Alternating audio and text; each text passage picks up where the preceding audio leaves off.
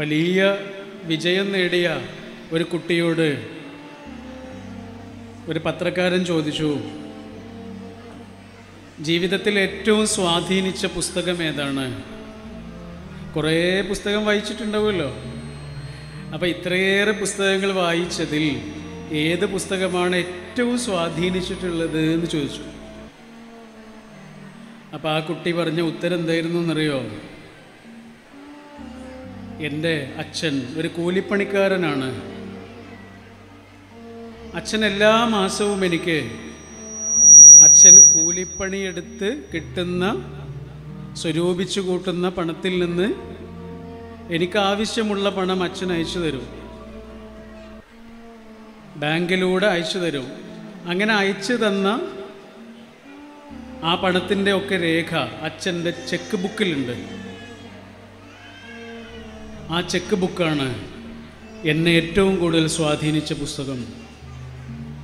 കൂലിപ്പണിക്കാരനായ എൻ്റെ അച്ഛൻ എനിക്ക് വേണ്ടി അയച്ചു തന്ന പണത്തിൻ്റെ രേഖകളുള്ള എൻ്റെ അച്ഛൻ്റെ ആ മുഷിഞ്ഞ ചെക്ക് ബുക്കാണ് എൻ്റെ ജീവിതത്തിൽ ഏറ്റവും സ്വാധീനിച്ച പുസ്തകം.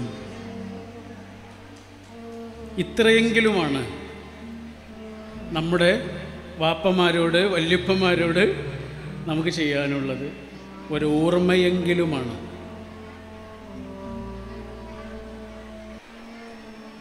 എബ്രഹാം ലിങ്കണ് അദ്ദേഹത്തിൻ്റെ സെനറ്റിൽ പ്രസംഗിച്ചുകൊണ്ടിരിക്കുമ്പോൾ, അദ്ദേഹം വളരെ താഴെക്കിടയിൽ നിന്ന് വളർന്നു വന്നിട്ടുള്ള ഒരു നേതാവാണ്. അമേരിക്കൻ പ്രസിഡന്റ് പദവിയിൽ വരെ എത്തിയിട്ടുള്ള ആളാണ്. അദ്ദേഹം പ്രസംഗിച്ചുകൊണ്ടിരിക്കുമ്പോൾ സദസ്സിൽ നിന്നൊരാൾ എഴുന്നേറ്റിട്ട് ഒരു ഷൂ ഉയർത്തി കാണിച്ചിട്ട് പറഞ്ഞു, ഇത് നിങ്ങളുടെ അച്ഛൻ എനിക്ക് കുത്തിത്തന്ന ചെരുപ്പാണ്, ഷൂ ആണ് എന്ന് പറഞ്ഞു. അദ്ദേഹത്തിൻ്റെ അച്ഛൻ ചെരുപ്പ് കുത്തിയായിരുന്നു, എബ്രഹാം ലിങ്കൻ്റെ. നിങ്ങളുടെ അച്ഛൻ കുത്തിത്തന്ന തുന്നിത്തന്ന ഷൂ ആണ് ഇത് എന്ന് പറഞ്ഞിട്ട് പരിഹസിച്ചു.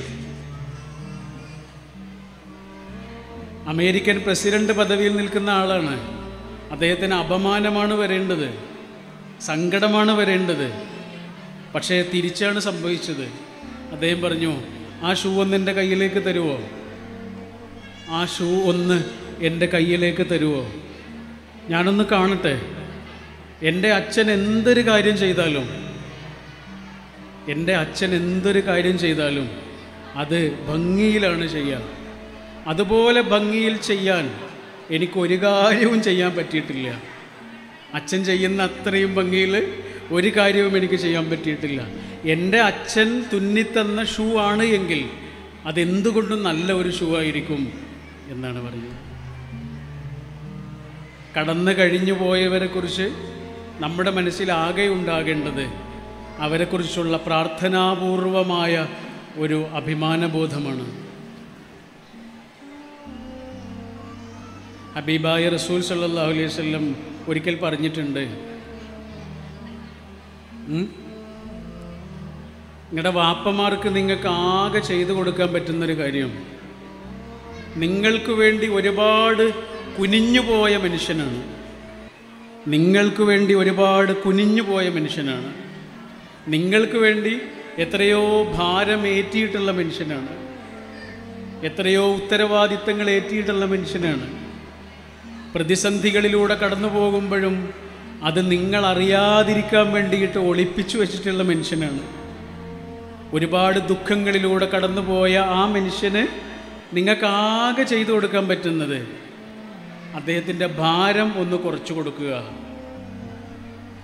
ഇതാരാ പറയുന്നത്? വാപ്പയെ കണ്ടിട്ടില്ലാത്ത ഒരാളാണ് പറയുന്നത് അല്ലേ? റസൂൽ സല്ലല്ലാഹു അലൈഹി വസല്ലമയെ കുറിച്ച് പടച്ചോൻ പറഞ്ഞത് എന്താണ്? ലോകത്തിന് മുഴുവനും അനുഗ്രഹം എന്നാണ് പറഞ്ഞത്. റഹ്മത്തുൽ ലിൽ ആലമീൻ എന്ന് പറഞ്ഞാൽ എന്താണ്? ലോകത്തിന് മുഴുവനും അനുഗ്രഹമാണ്. ജീവിച്ച കാലത്തിന് മാത്രമല്ല, ലോകത്തിന് മുഴുവനും അനുഗ്രഹമാണ്. പക്ഷേ ലോകത്തിന് മുഴുവനും അനുഗ്രഹമായ ഹബീബായ റസൂൽ സ്വല്ലല്ലാഹു അലൈഹി വസല്ലമയ്ക്ക് ഈ ലോകത്ത് നിന്ന് അധികം അനുഗ്രഹങ്ങളൊന്നും കിട്ടിയിട്ടില്ല. നിങ്ങൾ ആലോചിച്ച് നോക്കിയിട്ടുണ്ടോ? ഈ ലോകത്തുനിന്ന് അധികം അനുഗ്രഹങ്ങളൊന്നും കിട്ടിയിട്ടില്ല. നമുക്ക് കിട്ടിയ അത്ര പോലും കിട്ടിയില്ല. ഭൗതികമായ ഒരു കണ്ണിലൂടെ നോക്കിയാൽ വളരെ കുറച്ച് മാത്രം അനുഗ്രഹങ്ങൾ കിട്ടിയിട്ടുള്ള ഒരാളാണ് റസൂൽ. വാപ്പയെ കണ്ടിട്ട് പോലും ഇല്ലാത്ത ഒരാളാണ്. വാപ്പയെ കാണാത്ത ഒരു കുട്ടിയാണ്. കൂടെയുള്ള കുട്ടികളൊക്കെ വാപ്പയെക്കുറിച്ച് പറയുമ്പോൾ, അല്ലെങ്കിൽ കുട്ടികളെ കൈ പിടിച്ച് വാപ്പമാർ നടന്നു പോകുന്നതൊക്കെ കാണുമ്പോൾ ആ യതീമായ കുട്ടി എത്ര മനസ്സ് വിങ്ങിയിട്ടുണ്ടാവും. വാപ്പയെ കണ്ടിട്ടില്ല എന്ന് മാത്രമല്ല, പിന്നെ ആകെ ഉള്ളത് ഉമ്മയാണ്. വാപ്പയുടെ ഖബർ മാത്രമേ കണ്ടിട്ടുള്ളൂ. ഖബർ കാണാൻ വേണ്ടി ഉമ്മയുടെ കൂടെ ഒരു ദിവസം പോയി. അവിടുന്ന് തിരിച്ചു വരുമ്പോഴാണ് മരുഭൂമിയിൽ വെച്ച് ഉമ്മയും മരിച്ചു പോകുന്നത്. 22 വയസ്സ് പ്രായമുള്ളൂ ഉമ്മയ്ക്ക്. ആ ഉമ്മ മരുഭൂമിയിൽ വെച്ച് പെട്ടെന്ന് മരിച്ചു പോകുന്നത് 8 വയസ്സുള്ള ആ കുട്ടിയുടെ കൺമുന്നിൽ വെച്ചാണ്. മരിച്ചതിനെ കുറിച്ചുള്ള ഓർമ്മകൾ, മറ്റുള്ളവർ പറഞ്ഞറിഞ്ഞിട്ടുള്ള ദുഃഖകരമായ ഓർമ്മകൾ, കൺമുന്നിൽ വെച്ച് ഉമ്മ മരിച്ചു പോകുന്നത് കാണേണ്ടി വന്ന 8 വയസ്സുകാരനായൊരു കുട്ടി എത്ര ഒറ്റപ്പെട്ടു പോയിട്ടുണ്ടാവും. സങ്കടങ്ങൾ പറയാൻ ഒരു അനുജനോ ജ്യേഷ്ഠനോ പോലും ഇല്ല. സങ്കടങ്ങൾ പങ്കുവെക്കാൻ വീട്ടിലൊരാൾ പോലും ഇല്ല. ഒറ്റയ്ക്ക്.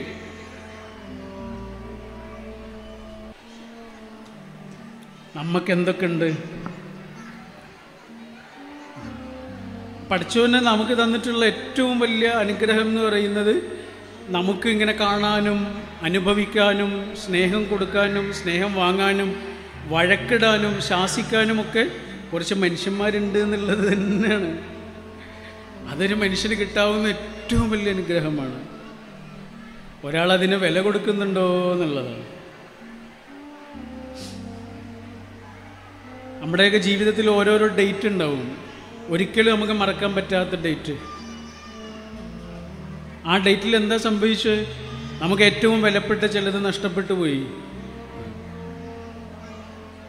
ഉമ്മയെക്കുറിച്ച്, അല്ലെങ്കിൽ ഉമ്മ ഇല്ലാത്തൊരു ജീവിതത്തെക്കുറിച്ച്, ഉമ്മയുടെ മരണത്തെക്കുറിച്ചൊക്കെ ഞാൻ ഒരുപാട് വായിച്ചിട്ടുണ്ട്. പലരും പറഞ്ഞ് കേട്ടിട്ടൊക്കെ ഉണ്ട്. പക്ഷെ എനിക്ക് ആ സങ്കടം എന്താണെന്ന് മനസ്സിലായിട്ടില്ലായിരുന്നു. എനിക്കത് മനസ്സിലായത് 2013 ഓഗസ്റ്റ് 28-നാണ്. അന്ന് എനിക്ക് മനസ്സിലായി ഉമ്മ ഇല്ലാത്ത ഒരു വീടിൻ്റെ അവസ്ഥ എന്താണ് എന്ന്. ഉമ്മ ഇല്ലാതാവുക എന്ന് പറഞ്ഞാൽ എന്താണ് എന്ന് എനിക്കന്നാണ് മനസ്സിലായത്. ഉമ്മ പോകുമ്പോൾ ഉണങ്ങിയ കെട്ടിടമാകും വീട്. ഉമ്മ പോകുമ്പോൾ ഉണങ്ങിയ കെട്ടിടമാകും വീട്. ഉറക്കം പാതിയിൽ മുറിയും. ഉറക്കം പാതിയിൽ മുറിയും. ഉമ്മ നട്ടതും നനച്ചതും നൂലിൽ കോർത്തതും ഓതി അടയാളമിട്ടതും കണ്ട്, ഉമ്മ നട്ടതും നനച്ചതും നൂലിൽ കോർത്തതും ഓതി അടയാളമിട്ടതും കണ്ട് മനസ്സിലൊരു മഴ തുടങ്ങും. അതവൾ മാത്രം തൊട്ടറിയും. അവളും ഉമ്മയാണല്ലോ. വാപ്പ മരിച്ചതിനെ കുറിച്ച്, അല്ലെങ്കിൽ വാപ്പ ഇല്ലാതാകുന്ന അവസ്ഥയെക്കുറിച്ച്, വാപ്പ ഇല്ലാത്ത ജീവിതത്തെക്കുറിച്ചൊക്കെ പലരും എഴുതിയത് വായിച്ചിട്ടുണ്ട്. പക്ഷെ എനിക്കതെന്താണ് എന്ന് മനസ്സിലായത് 2015 ജൂൺ മാസമാണ്. വാപ്പ ഇല്ലാതാവുക എന്ന് പറഞ്ഞാൽ എന്താണ് എന്ന് എനിക്കന്നാണ് മനസ്സിലായത്, ജൂൺ 6-ന്. അപ്പം നമ്മുടെ കൂടെയുള്ള മനുഷ്യരെ നമ്മളെങ്ങനെയാണ് പരിഗണിക്കുന്നത്, അതാണ് പ്രധാനം. ഞാനത് മാത്രമേ പറയുന്നുള്ളൂ. എന്നിട്ട് ഞാൻ അവസാനിപ്പിക്കും. നിങ്ങളിവിടെ ആരും വന്നിട്ടുള്ളത് എൻ്റെ പ്രസംഗം കേൾക്കാനല്ല, നിങ്ങളുടെ കുടുംബക്കാരെ കാണാനും എത്രയോ കാലമായിട്ട് കാണാത്ത ആളുകളെ കാണാനും സംസാരിക്കാനൊക്കെയാണ്. അപ്പം നിങ്ങൾക്ക് സംസാരിക്കാനൊന്നും കഴിയാതെ നിങ്ങൾ സ്റ്റേജിലേക്ക് നോക്കിയിരിക്കേണ്ടി വരുന്നൊരു സമയമാണ്. അതുകൊണ്ട് ഞാനത് എത്രയും പെട്ടെന്ന് തീർത്ത് തരാം. ഞാനിവിടെ വരാനുണ്ടായ ഏറ്റവും പ്രധാനപ്പെട്ട കാരണം ബാക്കവി ഉസ്താദാണ്. എനിക്ക് അത്രയും സ്നേഹവും ബഹുമാനവുമുള്ള ഒരാളുടെ കുടുംബങ്ങളെ കാണാൻ വേണ്ടി വന്നതാണ്. നിങ്ങളുടെ ഈ പ്രോഗ്രാമിൻ്റെ പേര് മവദ്ദ എന്നാണല്ലോ. മവദ്ദ അല്ലേ? ഇത് ഖുർആനിൽ പറഞ്ഞിട്ടുള്ളൊരു വേർഡാണ് മവദ്ദ. ഇതിൻ്റെ കൂടെ ഒരു വേർഡ് പറഞ്ഞിട്ടുണ്ട്, മവദ്ദത്തുൻ റഹ്മത്തുൻ എന്ന് പറഞ്ഞിട്ടുണ്ട്. മവദ്ദത്ത് എന്താണ്? റഹ്മത്ത് എന്താണ്? റഹ്മത്ത് എല്ലാവർക്കും അറിയണ കാരുണ്യം. മവദ്ദത്ത് എന്താണ്?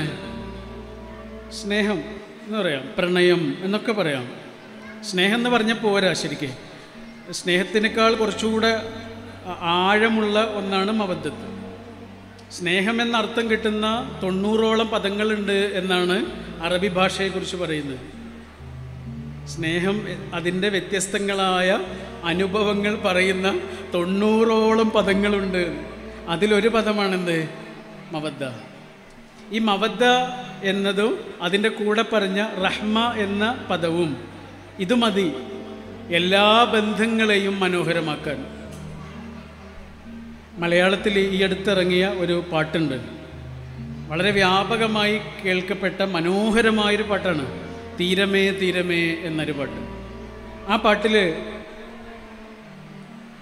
2 പദങ്ങളുണ്ട്.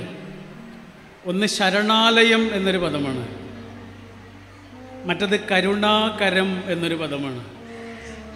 ഒന്ന് ശരണാലയം, മറ്റത് കരുണാകരം.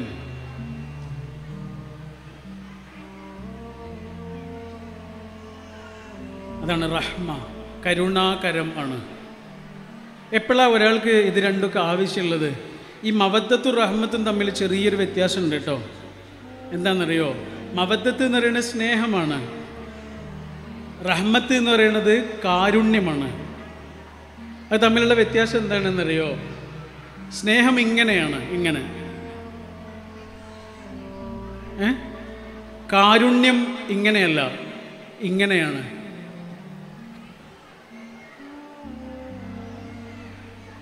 സ്നേഹം ഇങ്ങനെയാണ്, കാരുണ്യം ഇങ്ങനെയല്ല. കാരുണ്യം ഒരാൾക്ക് വേണ്ടി നമ്മളൊന്നിങ്ങനെ താഴ്ന്നു കൊടുക്കലാണ്, ഒരാളുടെ സങ്കടങ്ങളിലേക്കൊന്നിങ്ങനെ ചേർന്ന് നിൽക്കലാണ്, ഒരാൾ തകർന്നു പോകുമ്പോൾ അയാളുടെ കൂടെ നിൽക്കലാണ്, ഒരാൾ സങ്കടപ്പെടുമ്പോൾ അയാളെ മനസ്സിലാക്കലാണ്. ഇതാണ് കാരുണ്യം. ഇത് രണ്ടും ഖുർആൻ ഒരുമിച്ച് പറഞ്ഞു. ഒന്ന് മാത്രം ഉണ്ടായതുകൊണ്ട് കാര്യമില്ല. ഒരിക്കൽ എന്നെ ഒരാൾ ഫോൺ ചെയ്തു. അദ്ദേഹത്തിൻ്റെ ഭാര്യയ്ക്ക് തീരെ വയ്യാതെ കിടക്കുകയാണ്. അവർക്ക് എന്തൊക്കെയോ നമ്മളോട് സംസാരിക്കാനുണ്ട്.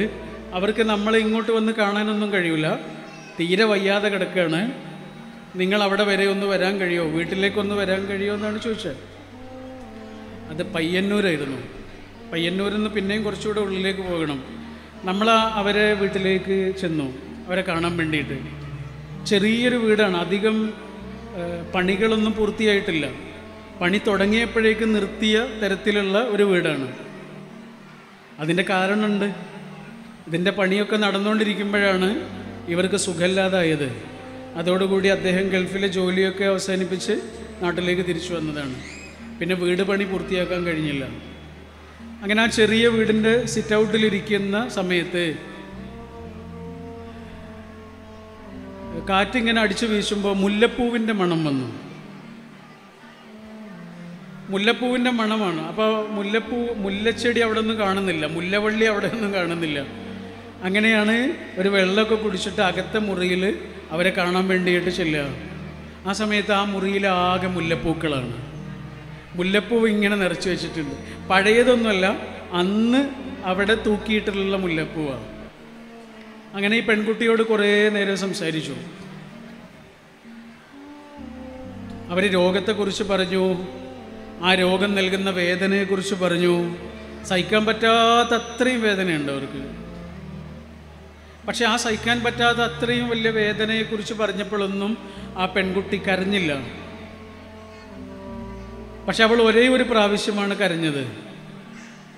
അത് ആ പുറത്ത് നിൽക്കുന്ന ആളെക്കുറിച്ച് പറഞ്ഞപ്പോഴാണ്.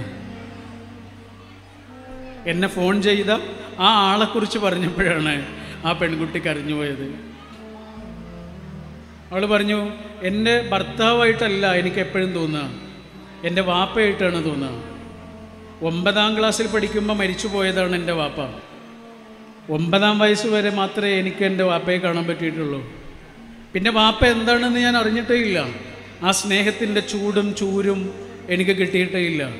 പക്ഷേ ഞാൻ രോഗിയായപ്പോഴാണ് ഒരു വാപ്പയുടെ വാത്സല്യത്തോടെ, ഒരു വാപ്പയുടെ കരുതലോടെ ഈ മനുഷ്യൻ എൻ്റെ കൂടെ നിന്നത്. ഞാൻ രോഗിയാണ് എന്നറിഞ്ഞ ആ നിമിഷം മുതൽ അദ്ദേഹം ജോലി അവസാനിപ്പിച്ച് എൻ്റെ അടുത്തേക്ക് വന്നു. കാരണം എനിക്ക് വേറെ ആരുമില്ല. എന്നെ നോക്കാൻ വേണ്ടിയിട്ട് വന്ന, അവരെ നോക്കാൻ വേണ്ടിയിട്ട് വന്ന ആ പ്രിയപ്പെട്ടവനെക്കുറിച്ച് പറഞ്ഞപ്പോൾ ആ പെൺകുട്ടി കരഞ്ഞുപോയി. അങ്ങനെ യാത്ര പറഞ്ഞിട്ട് തിരിച്ചു പോരുന്ന സമയത്ത് ആ മുല്ലപ്പൂവിനെ കുറിച്ച് പറഞ്ഞു. അപ്പോൾ അദ്ദേഹം പറഞ്ഞു, മുല്ലപ്പൂവ് അവൾക്ക് ഭയങ്കര ഇഷ്ടമാണ്, ഇനി അധിക കാലമൊന്നും ആൾ ജീവിച്ചിരിക്കില്ല, ഡോക്ടർ പറഞ്ഞിട്ടുണ്ട്. മുല്ലപ്പൂവ് ഭയങ്കര ഇഷ്ടമാണ്. അതിൻ്റെ മണം കേൾക്കുമ്പോൾ ആൾക്ക് വല്ലാത്ത ഒരു സന്തോഷമാണ്. അതിന് വേണ്ടിയിട്ട് കൊണ്ടുവന്ന് തൂക്കിയതാണ്. മുല്ലപ്പൂവിൻ്റെ മണത്തിൽ അവളിങ്ങനെ കിടക്കുന്നത് എനിക്ക് കാണണം. ഇതാണെന്ത്? റഹ്മത്ത്. മവദ്ദത്ത് ഉണ്ടാവാൻ നമ്മൾ പ്രത്യേകിച്ചൊന്നും ചെയ്യണ്ട, അതുണ്ടാവും. അത് പാഷനാണ്. ആണിന് പെണ്ണിനോടും പെണ്ണിന് ആണിനോടൊക്കെ ഉണ്ടാവുന്ന പാഷൻ. പക്ഷേ റഹ്മത്ത് എന്നത് പറയുന്നത് പാഷനല്ല, അതിന് ഇംഗ്ലീഷിൽ കമ്പാഷൻ എന്നാണ് പറയുക. രണ്ടും തമ്മിൽ ചെറിയ വ്യത്യാസമേ ഉള്ളൂ. ഒന്ന് പാഷനാണ്, ഒന്ന് കമ്പാഷനാണ്. കമ്പാഷൻ എന്ന് പറഞ്ഞാൽ കാരുണ്യം ആണ്. അള്ളാഹുവിനെക്കുറിച്ച് ഏറ്റവും കൂടുതൽ പറഞ്ഞിട്ടുള്ളത് അള്ളാഹു കമ്പാഷനേറ്റ് ആണ്, കാരുണ്യമുള്ളവനാണ് എന്ന. എന്താ കാരുണ്യം? ഇതല്ല, ഇതാണ്. ഇതാണ് ആ ഭർത്താവ് ചെയ്തത്. ഇങ്ങനെ ആവാൻ ആരെ കൊണ്ടും പറ്റും? ഇങ്ങനെ ആവാൻ എല്ലാവരെ കൊണ്ടും പറ്റില്ല. ഇതായിരുന്നു ഖദീജ. ഖദീജ റളിയല്ലാഹു അൻഹ ഇതായിരുന്നു അല്ലേ. ഒരാൾ ഗുഹയിൽ പോയിരിക്കുകയാണ്, അവിടേക്ക് ഭക്ഷണം കൊണ്ടുപോവാണ്, അവിടേക്ക് നേരാനേരം വെള്ളം കൊണ്ടുപോവാണ്. ഒരു ദിവസം ആ ആൾ ഓടി വരികയാണ് പേടിച്ചിട്ട്. ഞാനൊരാളെ കണ്ടു, അങ്ങനെ എനിക്ക് പേടിയായി, ഭയമായി എന്നൊക്കെ പറഞ്ഞിട്ട് ഒരാൾ ഓടി വരികയാണ്. സ്വാഭാവികമായിട്ടും എന്താ പറയേണ്ടത്? നിങ്ങളെന്തിനാ ആ ഗുഹയിൽ പോയി ഇരുന്നത് എന്ന് ചോദിക്കായിരുന്നു. ഒരു മനുഷ്യനും ഇല്ലാത്ത ആ ഗുഹയിൽ എന്തിനു പോയിരുന്നു എന്ന് ചോദിക്കാമായിരുന്നു. പക്ഷെ ആ ചോദ്യത്തിൻ്റെ ഉള്ളിൽ എന്തില്ല? റഹ്മത്തില്ല. നബി സല്ലല്ലാഹു അലൈഹി വസല്ലം ജിബ്രീൽ അലൈഹിസ്സലാമിനെ കണ്ട് പേടിച്ചു. ആദ്യത്തെ അനുഭവമാണ്, മുമ്പുണ്ടായിട്ടില്ല അങ്ങനെ ഒരു അനുഭവം. സ്വാഭാവികമായിട്ടും ഭയക്കും, പേടിക്കും. അങ്ങനെ പേടിച്ചിട്ട് ഓടി വന്നത് എങ്ങോട്ടാണ്? ചെറുപ്പകാലം മുതൽ കാണുന്ന കുറേ ആളുകൾ അവിടെ ഇല്ലേ? അവിടേക്കൊന്നുമല്ല പോയത്. 25ാമത്തെ വയസ്സ് മുതൽ മാത്രം കണ്ട ഒരു പെണ്ണിൻ്റെ മടിത്തട്ടിലേക്കാണ് ഓടി വന്നത്. പേടിച്ച് ഭയന്ന് പനിച്ച് ഓടി വരികയാണ്. എന്നിട്ട് എന്താണ് ആ പ്രിയപ്പെട്ടവൾ ചെയ്തത്? നബിക്ക് അപ്പം എന്താണോ വേണ്ടത് അത് കൊടുത്തു. എന്നിട്ട് എന്താണ് അതിൻ്റെ അർത്ഥം എന്നറിയാൻ വളരെ പണ്ഡിതനും ജ്ഞാനിയുമായ ഒരാളുടെ അടുത്തേക്ക് കൊണ്ടുപോയി. കുറ്റപ്പെടുത്തിയില്ല.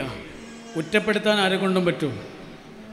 ഒരാളിങ്ങനെ തകർന്നു നിൽക്കുന്ന സമയത്ത് അയാളുടെ കൂടെ നിൽക്കാൻ എല്ലാവരെ കൊണ്ടും പറ്റില്ല. ഞാനൊരു കഥ വായിച്ചിട്ടുണ്ട്.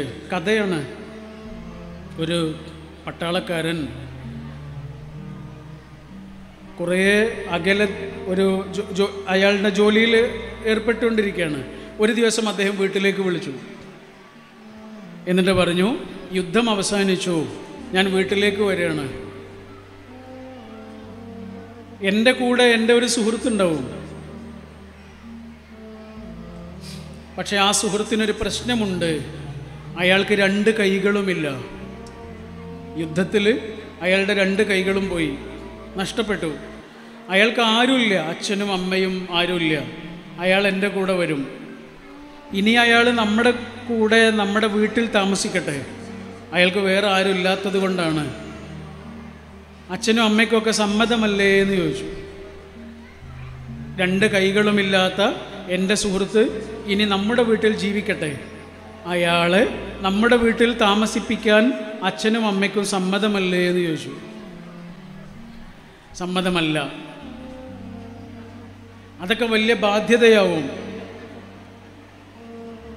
അതുകൊണ്ട് സമ്മതമല്ല എന്ന അർത്ഥത്തിൽ സംസാരിച്ച് ആ ഫോണ് കട്ട് ചെയ്തു. പക്ഷെ പിന്നെ എന്താ സംഭവിച്ചതെന്നറിയോ? ആ പട്ടാളക്കാരനില്ലേ, വീട്ടിലേക്ക് ഫോൺ ചെയ്ത പട്ടാളക്കാരൻ, അയാൾ ആത്മഹത്യ ചെയ്തു. അയാൾ ജീവിതത്തിൽ നിന്ന് പോയി എന്നാണ് പിന്നെ വീട്ടുകാർക്ക് കിട്ടുന്ന വിവരം. അങ്ങനെ അയാളുടെ മൃതദേഹം നാട്ടിലേക്ക് കൊണ്ടുവന്നു. വീട്ടുകാരൊക്കെ മൃതദേഹത്തെ കെട്ടിപ്പിടിച്ച് കരഞ്ഞു. അങ്ങനെ കെട്ടിപ്പിടിച്ച് കരഞ്ഞപ്പോഴാണ് അവർക്കൊരു കാര്യം മനസ്സിലായത്. 2 കൈകളും നഷ്ടപ്പെട്ട പട്ടാളക്കാരൻ സുഹൃത്തായിരുന്നില്ല, ഇയാൾ തന്നെയായിരുന്നു. അയാൾക്ക് മനസ്സിലായി, തകർന്ന നിമിഷത്തിൽ എന്നെ താങ്ങി നിർത്താൻ ആരുമില്ല. 2 കൈകളില്ലാത്ത എന്നെ സ്വീകരിക്കാൻ പറ്റുന്നൊരവസ്ഥയിലല്ല എൻ്റെ വീട്ടുകാരെന്ന് അദ്ദേഹത്തിന് മനസ്സിലായി. കഥയാണ്, സംഭവിച്ചതല്ല, സംഭവിക്കാൻ പാടുമില്ലാത്ത കാര്യമാണ്. പക്ഷേ തകർന്ന നിമിഷങ്ങളിൽ, തളർന്ന നിമിഷങ്ങളിൽ നമ്മുടെ കൂടെ നിൽക്കേണ്ട മനുഷ്യർ കൂടെ നിന്നിട്ടില്ല എങ്കിൽ ഏത് മനുഷ്യനും പൊള്ളിപ്പോകും. അതാണ് നിങ്ങളുടെ ഒരു കുടുംബത്തിൻ്റെ കൂട്ടായ്മയാണല്ലോ. ഈ കൂട്ടായ്മയിൽ ഏറ്റവും കൂടുതൽ പരിഗണിക്കപ്പെടേണ്ട മനുഷ്യൻ ഈ കുടുംബത്തിൽ ഏറ്റവും തകർന്നു നിൽക്കുന്ന മനുഷ്യനാണ്. ഈ കുടുംബത്തിൽ ഏറ്റവും കൂടുതൽ പരിഗണിക്കപ്പെടേണ്ട മനുഷ്യൻ ഈ കുടുംബത്തിൽ ഏറ്റവും തളർന്നു പോയ മനുഷ്യനാണ്. അതാണ് റഹ്മത്ത്. ബന്ധങ്ങൾക്ക് നമ്മൾ കൊടുക്കുന്ന വില അതാണ്. പടച്ചവൻ നമുക്ക് തന്നിട്ടുള്ള ഏറ്റവും വലിയ അനുഗ്രഹത്തിന് നമ്മൾ കൊടുക്കുന്ന വില അതാണ്. ഇപ്പോൾ ആനക്കയം എന്ന ഒരു സ്ഥലത്ത് 1000 ആളുകൾ ജീവിക്കുന്നുണ്ട് എങ്കിൽ ഈ 1000 ആളുകൾക്കും സന്തോഷമായിട്ട് ജീവിക്കാനുള്ള പൈസ പടച്ചവൻ ഇവിടെ കൊടുക്കും. വിഭവങ്ങൾ പടച്ചവൻ ഇവിടെ കൊടുക്കും. എല്ലാവർക്കും കൊടുക്കില്ല, കുറച്ചാളുടെ കയ്യിൽ കൊടുക്കും. എന്നിട്ട് അവരോട് പറയും, നിങ്ങളെല്ലാവർക്കും കൊടുത്തോളൂ എന്ന് പറയും. ഇപ്പം ഈ സദസ്സിൽ ഒരു 500 ആൾ ഇരിക്കുന്നുണ്ടെങ്കിൽ 2 ആളുടെ കയ്യിൽ കുറച്ച് മിഠായി കൊടുത്തിട്ട് ഞാൻ പറയാണ്, നിങ്ങളെല്ലാവർക്കും കൊടുത്തോളൂ. ഇതേപോലെയാണ് പടച്ചവൻ ചെയ്തിട്ടുള്ളത്. ഒരു സ്ഥലമാകട്ടെ, ഒരു കുടുംബമാകട്ടെ, ആ കുടുംബത്തിൽ എല്ലാവരുടെ കയ്യിലും പൈസ കൊടുക്കില്ല, കുറച്ചാളുടെ കയ്യിൽ കൊടുക്കും. എന്നിട്ട് അവരോട് പറയും, നിങ്ങളെല്ലാവർക്കും കൊടുത്തോളൂ. ഇതിൻ്റെ പേരാണ് സക്കാത്ത്, സ്വതക്ക എന്നൊക്കെ പറയുന്നത്. അങ്ങനെയാണ് പടച്ചവൻ്റെ രീതി. അങ്ങനെയാണ് ഒരു സാമൂഹിക സംവിധാനം പടച്ചവൻ ഉണ്ടാക്കി വെച്ചിട്ടുള്ളത്. ഞാൻ എൻ്റെ വാക്കുകൾ അവസാനിപ്പിക്കുന്നു.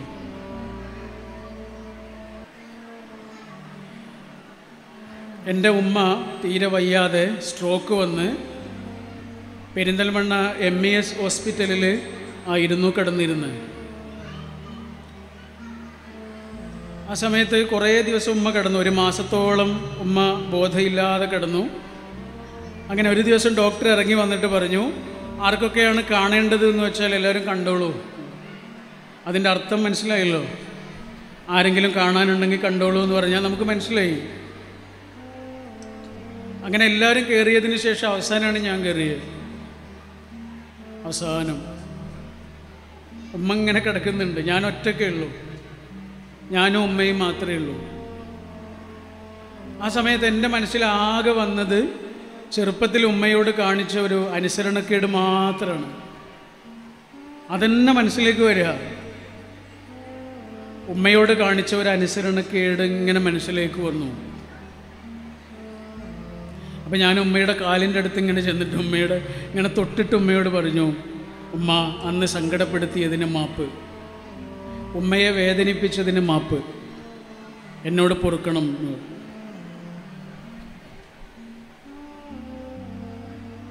ഞാനിങ്ങനെ തൊട്ട് നോക്കുമ്പോൾ എനിക്ക് മനസ്സിലായി ഉമ്മ കേൾക്കുന്നില്ല. ഉമ്മ പോയി.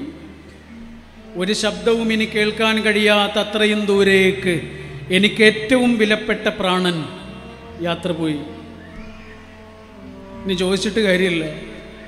ഇതുവരെയും ചോദിക്കാതിരുന്നത് എൻ്റെ ദുരഭിമാനം.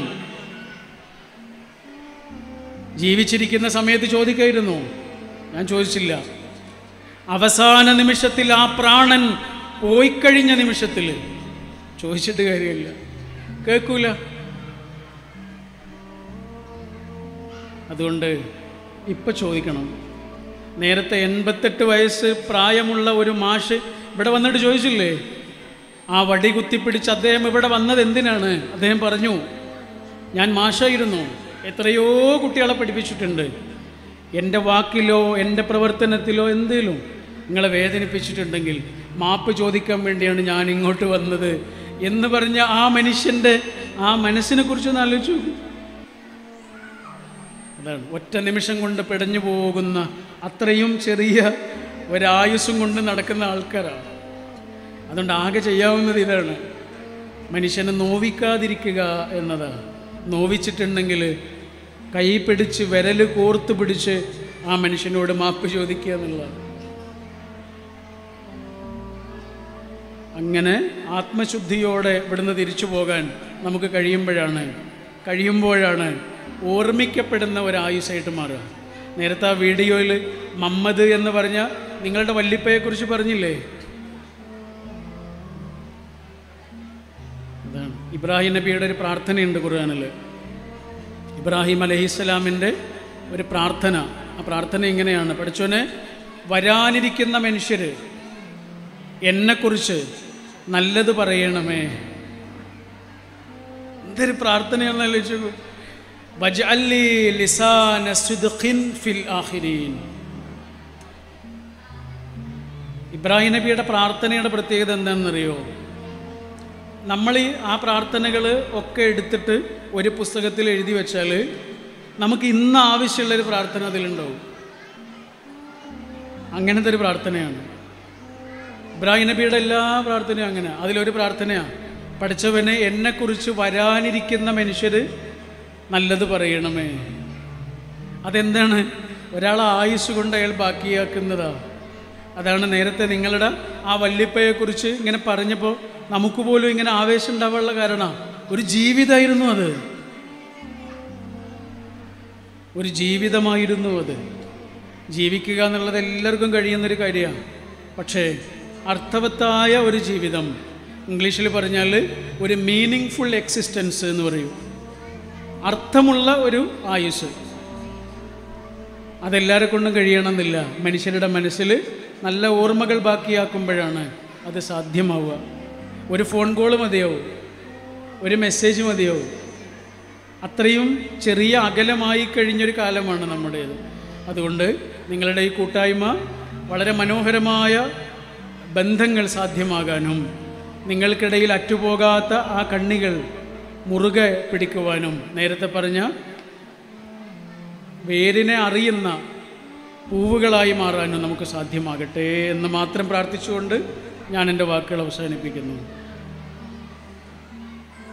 ആദ്യം പറഞ്ഞ കവിത ഒന്നുകൂടെ പറയാം. ഇങ്ങനെയാണ്: പൂവറിയില്ല വേരറിഞ്ഞ കയ്പുകൾ, പൂവറിയില്ല വേരറിഞ്ഞ കയ്പുകൾ. വരാനിരിക്കുന്ന കാലത്ത് നിങ്ങളുടെ കുടുംബത്തിലേക്ക് കടന്നു വരുന്ന കുട്ടികളും ഇതുപോലെ ഒരുമിച്ചിരിക്കട്ടെ. അവരുടെ മനസ്സുകളും ഇതുപോലെ സ്നേഹം കൊണ്ട് നിറയട്ടെ. ഹബീബായ റസൂൽ സല്ലല്ലാഹു അലൈഹി വസല്ലം പഠിപ്പിച്ചൊരു പ്രാർത്ഥനയുണ്ട്. അതിങ്ങനെയാണ്: അല്ലാഹുമ്മ അല്ലിഫ് ബൈന ഖുലൂബിന.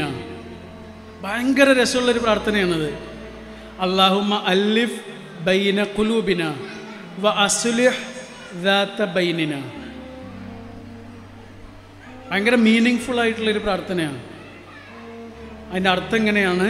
അല്ലാഹുമ്മ, അല്ലാഹുവേ, അല്ലിഫ് ബൈന ഖുലൂബിന, ഞങ്ങളുടെ ഹൃദയങ്ങളെ തമ്മിൽ കൂട്ടിയിണക്കണമേ. രണ്ടാമത്തേതാണ് കുറച്ചുകൂടെ അർത്ഥവത്തായ വരി. അതിങ്ങനെയാണ്: വ അസ്ലിഹ് ദാത ബൈനിന, ഞങ്ങളുടെ ഇടയിലുള്ള ബന്ധം നീ നന്നാക്കണമേ എന്നാണ്. പക്ഷെ അസ്ലിഹ് എന്ന് പറഞ്ഞാൽ എന്താണെന്നറിയോ? കേടുവന്നതിനെ നന്നാക്കണമേ എന്നാണ്. അതിൻ്റെ ആദ്യത്തെ അവസ്ഥയിലേക്ക് കൊണ്ടുപോകണമേ. ഏതെങ്കിലും അർത്ഥത്തിൽ എന്തെങ്കിലും കുഴപ്പങ്ങൾ ഉണ്ടായിട്ടുണ്ടെങ്കിൽ ആ ബന്ധത്തെ കുറച്ചുകൂടെ ഭംഗിയായി പഴയ അവസ്ഥയിലേക്ക് തിരിച്ചു കൊണ്ടുപോകണമേ എന്നാണ് അസ്ലിഹ് എന്ന വാക്കിൻ്റെ അർത്ഥം.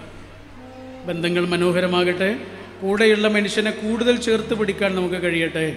കുറച്ചുകൂടെ തകർന്നുപോയ മനുഷ്യരെ കൂടുതൽ സ്നേഹിച്ചും പരിഗണിച്ചും മുന്നോട്ട് കൊണ്ടുപോകാൻ നമുക്ക് സാധ്യമാകട്ടെ എന്ന് പ്രാർത്ഥിച്ചുകൊണ്ട് നിങ്ങൾക്കെല്ലാവർക്കും നന്മ നേർന്നുകൊണ്ട് ഞാൻ എൻ്റെ വാക്കുകൾ അവസാനിപ്പിക്കുന്നു. വൽഹംദുലില്ലാ. അസ്സലാമു അലൈക്കും.